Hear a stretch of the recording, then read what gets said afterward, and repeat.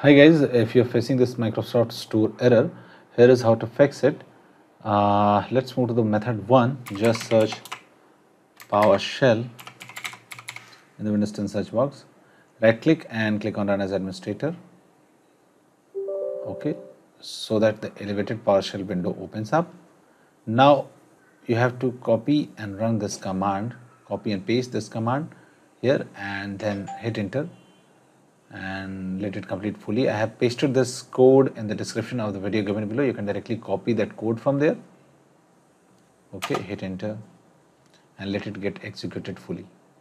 Okay, after that try again and your problem will be fixed. Now if your problem is still not fixed, let's move to method 2, and that is just search ncpa.cpl. Now click on ncpa.cpl, and now once you go to this panel, just right click on the Ethernet if you're connected via Ethernet wire, or right click on the Wi-Fi if you're connected via an Wi-Fi.